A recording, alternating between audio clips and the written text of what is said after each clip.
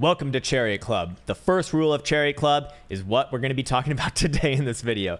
So with that said, I wanted to start off with just a brief overview of your general generic chariot right here, where we're looking at Orc Boar chariots, which you can see from their stat line what their unique value proposition is in the context of a general battlefield. So we'll first kind of just talk about their role. And as you can see, they are actually okay armored at 80, relatively high actually. Leadership decent, speed certainly above average, melee attack low, melee defense also low, and charge bonus, as you can see right here, charge bonus is very high at an 80. That is certainly near the upper end.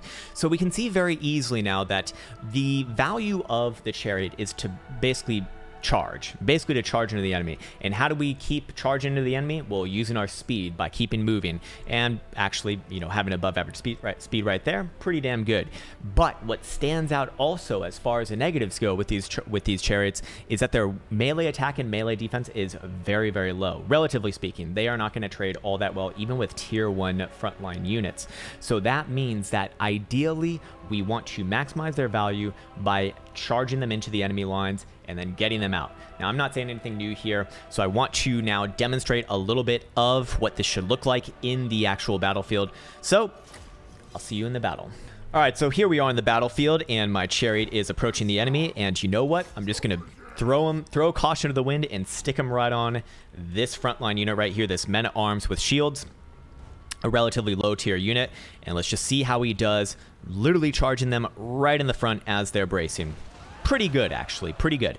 But let's let them stick around in melee here for a second, and as you can see on the charge, they got 5 kills, which is pretty good. But now that they're stuck in melee, are they really racking up the kills?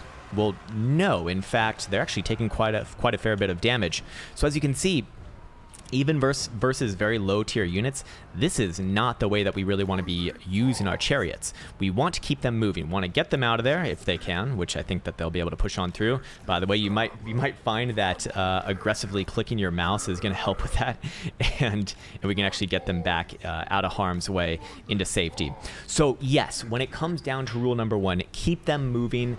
And it is okay to actually charge into the front line of your enemy. You want to make a couple considerations with that, though. Your first major consideration should be, are you armor piercing or not? And are you going against armored targets or not? If they are low armor and you are not armored piercing, you can charge them right in the face, and it's actually okay. Now, you do want to usually avoid stationary targets. However, as you just saw with that little demonstration, it can still be effective if you keep them moving.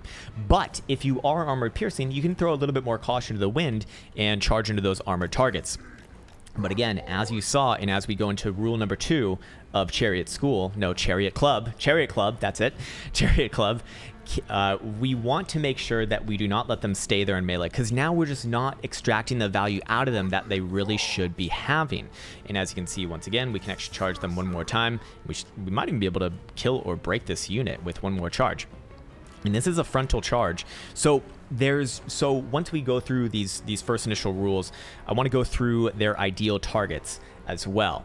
But again, when we leave them in melee, we are not extracting the value out of them. That is rule number 2. Remember, their melee defense is not very high, and their melee attack is not even that high either. So their charge is their main value. And in order to maximize their value, we need to make sure that they keep on moving, keep on charging into those targets, ideally targets that match up well with their own traits, as we can see right here. Pretty much all chariots are going to have some sort of anti-infantry trait. That's essentially what they are going to be good for. But now we should get into exactly who they should ideally be targeting, and that perfectly lines us up for rule number 3 of Chariot Club. I keep on saying it. Chariot Club. Rule number 3, Chariot Club, and that is, who do we want to ideally target? Back lines and flanks. And as you can see right now, we are in the back line, and these archers are about to get a lovely surprise in the back end as my chariots approach. And as you can see right here, getting them both in the getting both into the back line, and actually even getting a back charge here is going to be extra good. As always, back charges do a little bit more damage, as it's going to ignore more and more defensive stat lines of the enemy. And as you can see right there, immediately Well, immediately we're actually almost gonna cause them to waver and maybe even break here. Now again, even if I do leave them into melee with very low tier units, I mean these are peasant bowmen, they can handle a little bit of their own, but it's just not ideal. We could have done either one. We could have done 2 charges, or we could have done that and had about the same results. But when we leave them stationary, that means that they are going to potentially be in harm's way. They're going to potentially be in risk. And seeing as the chariots do have decent amount of speed, at least enough to outrun these guys over here, we can, you know, use them on multiple different fronts. And I'll just have them run these guys down right on over here as well. So again, that is the 3 rules of Chariot Club. To summarize, rule number 1, keep them moving. Rule number 2, do not engage in melee. Rule number 3, ideally, we want to target the back lines, the back sides of the back lines, or the flanks of the enemy. That is where they're really going to maximize their value alongside the other 2 rules of Chariot Club. And as you can see right here, we'll just finish this one off as we go in and maybe even get a nice little charge into the back side of these guys right here to finish these babies off in the way that they should be finished off. Or maybe we actually go after these guys right here and demonstrate that chariots are actually incredibly powerful when you do use them in that way. Now, I will say one more thing. This is a little bit of a bonus. It's not necessarily a rule of Chariot Club, but I do strongly suggest avoiding missile chariots. I don't really understand what their deal is, but I've never really found much of a use for missile chariots. You know, I've just found it better that if I want to use a chariot, go with the regular chariots. They're going to have usually a little more melee defense or melee attack, which means that they're going to be a little bit more serviceable.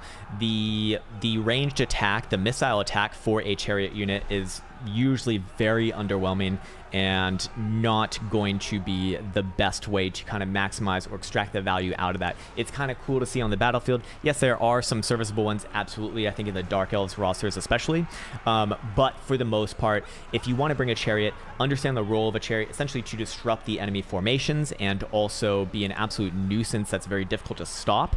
And that means that, well, realistically, we don't really have a use for missiles there. Of course, there's one more consideration that I actually forgot to mention. Or actually, I briefly mentioned it, but I want to retarget it once again. And that is, if you are going to charge into the front line of an enemy, make sure that they are ideally spread thin, because the more thin that they are spread, the less entity mass that they have, and the less entity mass that they have, the more likely you can just charge right on through them, keep yourself moving, and then you get more charges. And again, what's your biggest threat as a chariot? Your charges. Your charges. That is your biggest value as a chariot. That is your charges. So with that said, I now want to welcome you to Chariot Club.